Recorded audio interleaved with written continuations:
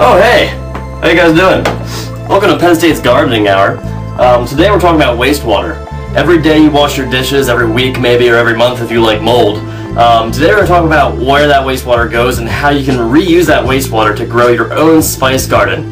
Let's go over here first though, talk to Mike, because he'll tell you a bit about the grease trap that's connected to the sink. So the grease trap is used to keep from your hose from clogging up, and it's fairly simple and inexpensive.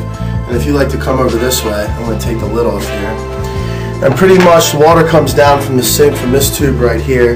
And if you look closely, you can see that the left side of the water is dirtier than the right side of the water.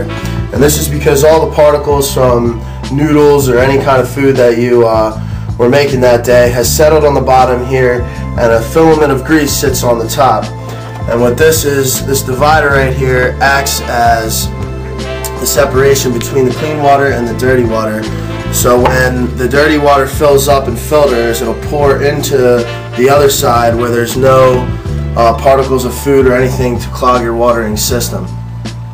Alright, so from there it goes, the clean water actually flows into our garden that we have set up right here.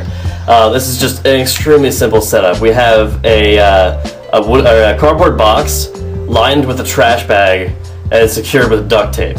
These are things you can find around your house. We built this entire system for under $20. And as you can see, we have the hose running here. It's a perforated hose, which just means we poked a bunch of holes in it with a knife.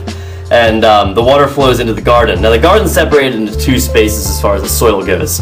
You want as much aeration as possible in this system to promote the reactions that have the water purified for the plants to take up.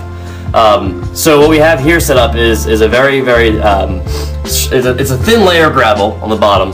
And on top of that we have a very coarse sand. You can see here the sand isn't play sand. It's actually more of a gravelly sand. It's a coarse sand. And that promotes the reactions that clean the water and have the plants take up the oxygen. Now if you zoom in here, we've had this grown for about a week now, and we'll be keeping you updated throughout our project here. And so far you can see we have sprouted oregano up here. There's some basil down here. Some more basil lined along these edges, and we even have cilantro starting to sprout, and that's within a week.